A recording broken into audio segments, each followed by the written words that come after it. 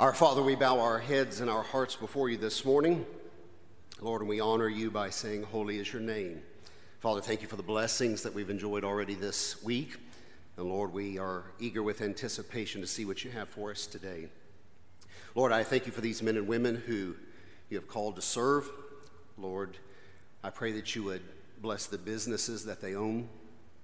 Lord, the businesses that sustain their livelihood.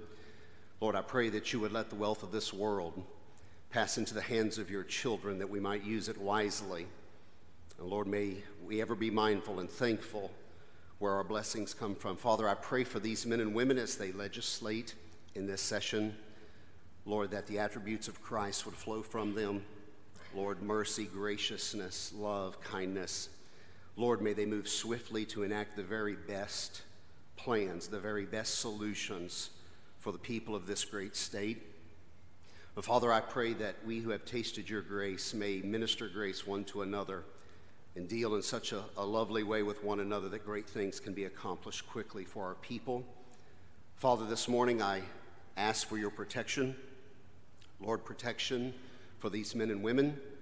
Father, protection for their spouses and their children and their families, especially during these days of separation during the session. Father, may we rest in peace doing your business here, knowing that our families are safe in your care. And Father, may you protect and open the windows of heaven upon our state and pour out a blessing upon us continually. This is our prayer in Jesus' name. Amen. Amen.